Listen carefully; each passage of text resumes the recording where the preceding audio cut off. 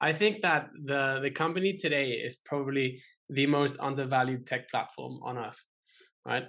And sort of the macro backdrop before we get into BlackBerry deeper is what's happening with data now in this decade and what's going to happen in the next few decades is very much unprecedented. We're generating so much data. I think last year it was something like it was more than 40 or 50 zettabytes, which is just an immense amount, right? And that has sort of given way to the rise of semiconductors, and very spectacularly so, right? AMD, Nvidia, companies like that, the stock has been through the roof in the past couple of years, and it seems unstoppable. And what I think is going to happen with data next is basically everything is going to be software defined and data driven, right? Industry in general is full of isolated, disconnected hardware devices doing things for us, right? And these data is actually, if connected and if they had some software embedded, could be data generation machines, which we can then use to process that data and obtain insights that would radically increase our efficiency in terms of doing stuff across the board, right? So this is, I think, where BlackBerry fits in. This is the future. And BlackBerry has two key offerings. One of them is IoT, and the other one is cybersecurity. And actually, when I talk about BlackBerry having a much potential higher return than 10x or whatever in the next 5, 10, 15 years, I tend to think a lot about IoT. And here's why. Because today, BlackBerry's RTOS, real-time operating system, which is called QNX, is installed in 195 million cars on the road, right? So that's something like 10, 12% of cars currently on the road today are running BlackBerry software, right? So what is an RTOS? An RTOS, real-time operating system, is an operating system that guarantees it will run properly when it has to. It's the kind of operating system you run on devices that when they don't run properly, things go very wrong. So you think about cars, medical devices, spaceships, planes. By the way, SpaceX runs QNX as well, incidentally. Right. Okay, So the bottom line about BlackBerry seen from the IoT perspective is Netflix has 220 something million subscribers today, right? And the company is valued at 158 billion. Now, BlackBerry is installed in 195 million cars, whilst the company today is valued at something like 3.7 billion, I think, as we speak. So in essence, as cars become connected, we should see BlackBerry do very well in the future. As it refers to the innovation stack, obviously, no one has been able to make an RTOS that's better than QNX per the signals that we see in the market. Recently, they closed a deal with BMW. Again, they have 24 out of 25 EV OEMs. They have a focus in this space, which is unmatched. And the thing is that no one is really looking at this space yet. There's no hype about it. You don't hear about other companies that are trying to get into this space. So they've silently built a moat in a space that's going to turn into a very relevant one, probably as relevant as semiconductors today, but no one's paying attention. And then going back to if I see, I believe you asked if I see a way of BlackBerry competing in its own kind of space, right? yeah. You asked that. The thing with BlackBerry is you have other players that are pure cybersecurity players, and they just do cybersecurity. They prevent threats. But it's the combination of IoT and cybersecurity that makes BlackBerry unique.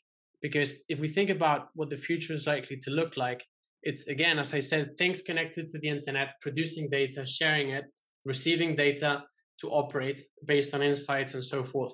So it's the combination of the two. And to be specific, the combination of real-time operating systems and unified endpoint management that makes BlackBerry unique. There's no single company that has a combination of the two. And if my understanding of the future is correct, then I think that will make BlackBerry very successful, and it will kind of have it operating in its own field. And so when you say BlackBerry's won the trust, is that a result of just years of it taking to develop this, as well as they know what they're getting? Whereas a new, if Amazon tries to do their own, they're unproven, and people will be less willing to switch over.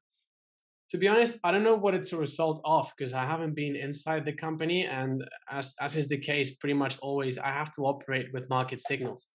that we see. But I don't know how they've done it, but to me, it's phenomenal because really the connected car is the future of the car. And if you look at it, I mean, the only way that can happen is through an RTOS. So I don't know how they've done it, but it's really such a strong moat that's so overlooked. And the trust is palpably there. That's why Amazon closed the deal with them. Otherwise, Amazon would just go straight ahead into it themselves. But you can't because you need the trust. Right. And then the other thing interesting there, you had mentioned the innovation stack theory. Could you maybe just briefly summarize what that means? And was it the Square co-founder, I think, who originally came up with it? Yeah. So the innovation stack is a theory or a term that was coined by, I'm looking up the name of the gentleman because I keep forgetting it. I think it's time that I quote him properly. By Tim McKelvey, Square, now called Block co-founder. And the theory is the way he explained why Amazon was not able to beat Square at their point of sale business in 2014. So in 2014, Amazon said, we're going to go take on Square. We're going to take their merchants away from them. And they went ahead full on. And until then, Amazon's kill rate was 100% when they were able to A, match the service you were offering, B, underprice it. And then by the end of 2014, early 2015, if I'm not mistaken, Amazon sent Square point of sale devices to all of their customers as a, kind of recognizing defeat. And so Tim McKelvey went on to analyze this, and he just realized that the innovation stack is about how companies that are uniquely focused on one thing will basically produce so many thousands of little things for their end consumers. All the focus is going to translate into a kind of intangible mode that end consumers can feel. They can feel the focus that's being placed on solving their problems, and then they will stick around. So that's what happened to Square. And it's actually a theory that I find is very applicable to companies in the digital space. Because in the digital space, switching from one solution to the other as a user has a marginal cost close to zero. So if you think about why you choose an app versus another, when you go to the App Store, it costs the same to click on one app versus the other. So you tend to gravitate to the one that's marginally better. And in the aggregate, that turns into exponential differences in traffic. So when you see a company like Spotify magically outpacing competitors, when you see a company like Palantir that beat Microsoft to Skywise, even though Microsoft started a year earlier, that's kind of the magical intangible force that's acting in the background. And when you look at a company like BlackBerry, two things happen. I think the innovation stack is there for sure because that's all they do. They do endpoint protection and real-time operating systems. But two, the fact that John Chen or someone together with John Chen had this incredible vision of understanding where industry was heading back when John Chen took the reins of this company. It took me a while to understand what they were heading towards when I first saw the company. But these guys were on this 8 years ago, which is incredible. And one thing that I find that people forget very often is when you see companies like Nvidia and Tesla and you see their stock price today, the stock of these companies was trading sideways for more than 10 years, which is incredible. I mean, the line looks excruciatingly flat for, I think, a time period longer than most people can hold on for. And BlackBerry is kind of the same story. The stock has been trading sideways since John Chen came on board, and they've been very patiently building moats to position themselves very strongly in this future that's I think it's going to happen. So, I think it's incredible, and I wouldn't like it if I didn't see signs of this very good execution. And I think that just to kind of summarize this for the audience, the way that they've inserted this Trojan horse into the auto industry silently over the last almost decade, I think to me is indicative of world-class management. And then again, it's the attitude that we tend to see in other kind of revolutionary CEOs and stuff that kind of further makes it for me. I think previously with more traditional kind of businesses, you would be like, well, they just bought a boat and now they're operating the boat and the boat is making this much more cash flow. So the stock will kind of tick up a little bit and so forth. Now, none of this happens. I think when you deal with intangibles and software, you get a lot more of the winner takes all kind of mentality / competitive dynamics. And it just takes such a while for that to manifest in terms of financials. But then once it does, it scales very quickly, which is what we're seeing with a lot of these mega stocks today, which are, funnily enough, also inducing more short-term thinking into the market, because everyone's like, I just want to catch the next Tesla, and I want to do it this year. Right. They This want is it this is the immediate. year. This is the year that I'm going to get rich and I'm going to catch the next Tesla.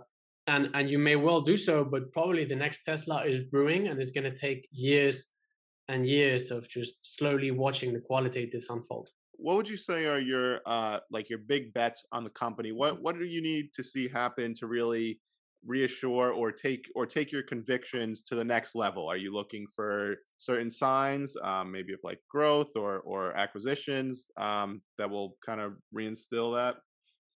So one thing that I think the market is going to reward the company for in the short term is increased sales in cybersecurity.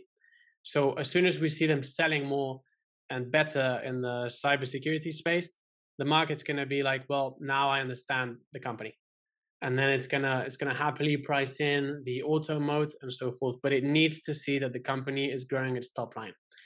And if you look at, for instance, CrowdStrike's price to sales ratio, it's 33.16 as of now, and BlackBerry's is 5.13.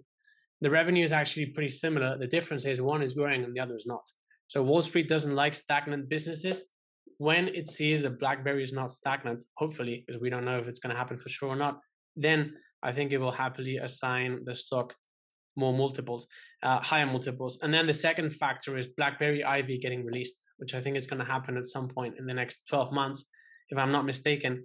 I think once we see OEMs running BlackBerry Ivy, so having their cars connected to the BlackBerry Ivy system, and then have the system return insights to drivers that help them save money and time, and that somehow translate into a subscription revenue for OEMs, I think the market is going to price that in quite enthusiastically. So for me, when I see BlackBerry trading at 3 point whatever billion today, 3.7, I believe it is, this asset is probably worth more.